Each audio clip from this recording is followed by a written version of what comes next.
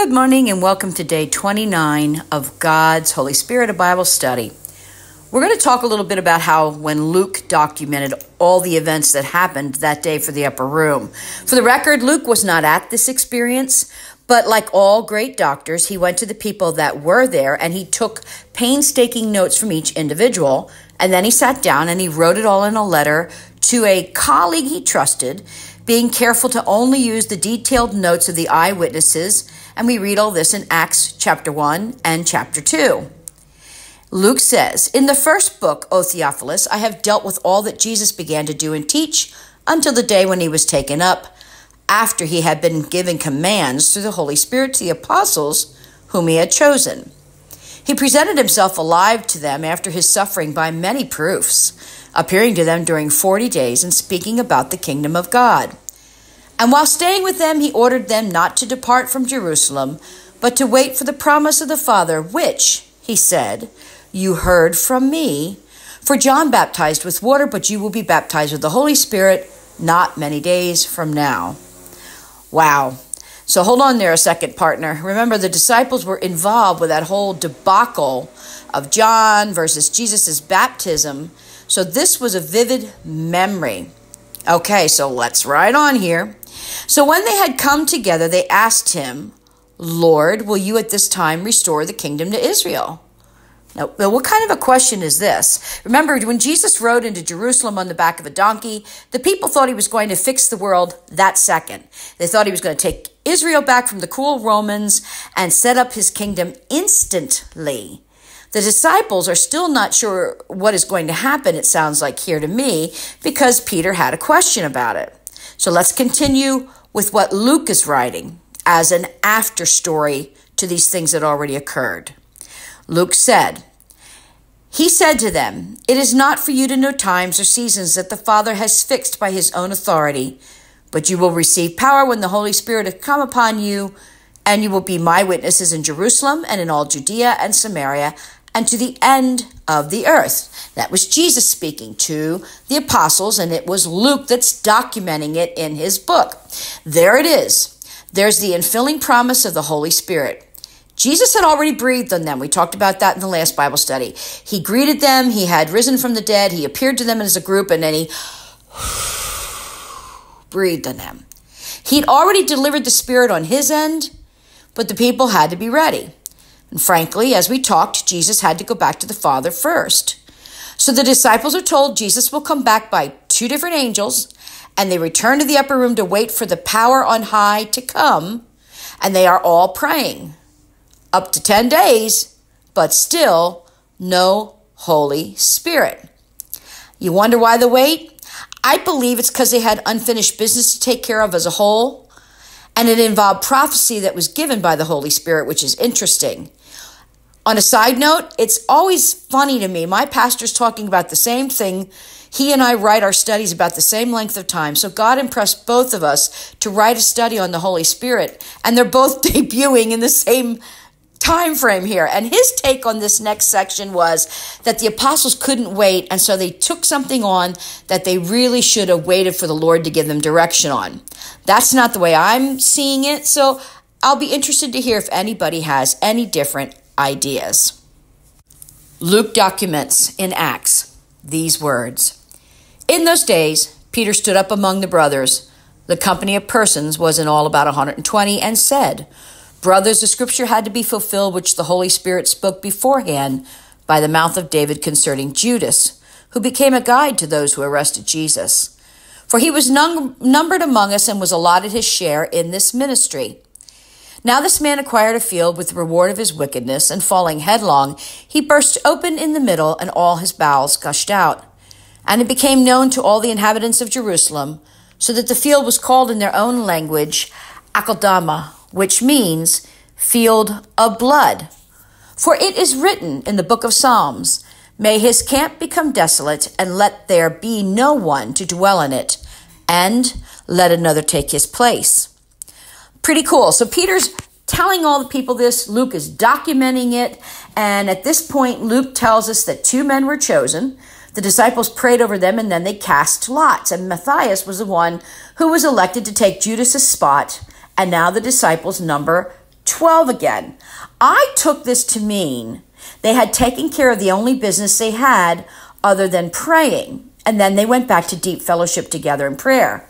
I also like my pastor's take on it. Randy said they couldn't wait. It was 10 days, and it's hard to wait. And he said, so they had to do something. And Randy actually feels this was something they did that they should not have taken on themselves. And his point was, what have you ever heard about Matthias? What have you heard about what he's done? And in all honesty, I don't know of anything in scriptures that speaks about Matthias other than this moment when he's made one of the disciples. So I don't know if that means that it was something that they just did themselves because they could not wait as God told them to wait, or if in fact he was just one of those quiet souls behind the scenes. A lot of people are often just the quiet soul behind the scenes. So that's fascinating to me, and that gives you two different aspects of the fact that the disciples, while they were in that upper room, to my sense, had business to finish. To my pastor Randy's sense, couldn't wait. I leave you to dwell on that.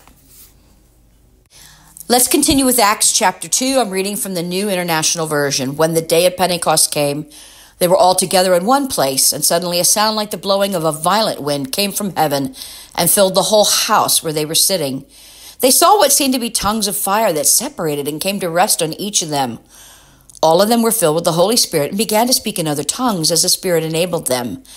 Now they were staying in Jerusalem, God-fearing Jews from every nation under heaven. When they heard this sound, a crowd came together in bewilderment because each one heard their own language being spoken. Utterly amazed, they asked, "Aren't all these who are speaking Galileans? Then how is it that each of us hears them in our own native language?" Parthians, Medes, Elamites, residents of Mesopotamia, Judea and Cappadocia, Pontus and Asia, Phrygia and Pamphylia, Egypt and the parts of Libya near Cyrene, visitors from Rome, both Jews and converts to Judaism, Cretans and Arabs. We hear them declaring the wonders of God in our own languages. Amazed and perplexed, they asked one another, "What does this mean?" This section of Acts can be a little bewildering, so let's start with the very first part, which says, when the day of Pentecost came. So I was already stumped right there because I'm thinking, yeah, I've heard about Pentecost. I don't quite understand what it means. So I checked it out. The word Pentecost is a Greek word. It's also called the Feast of Harvest or the Feast of Weeks. In Exodus, back in the Old Testament, Moses was given laws and instructions to give to the people after he came down from the mountain, and under a segment that the New International Version of the Bible titles the 3 annual festivals. And at that point, God commands the children of Israel, 3 times a year you are to celebrate a festival to me. Celebrate the festival of unleavened bread for 7 days. Eat bread made without yeast as I commanded you. Do this at the appointed time in the month of Aviv, for in that month you came out of Egypt. No one is to appear before me empty-handed. Celebrate the festival of harvest with the first fruits of the crops you sow in your field. Celebrate the festival of ingathering at the end of the year when you gather in your crops from the field. 3 times a year all the men are to appear before the sovereign Lord. Do not offer the blood of a sacrifice to me along with anything containing yeast. The fat of my festival offerings must not be kept until morning. Bring the first fruits of your soil to the house of the Lord your God. Wow, so what does that mean? Are we supposed to be doing feasts? At first I thought, geez, am I missing something? I don't think so. We are not bound to observe these feasts because Jesus fulfilled all in the Old Testament to the completion in the New Testament with his life, his birth, his life, his death, his resurrection, his ascension to the Father. Jesus filled it all in. He took care of all the gaps. He took care of the intimacy with the Father that these feasts were supposed to bring about. Colossians chapter 2, verses 16 to 17 reads, "Therefore do not let anyone judge you by what you eat or drink, or with regard to a religious festival, a new moon celebration, or a Sabbath day. These are a shadow of the things that were to come. The reality, however, is found in Christ, which is exactly what I just said.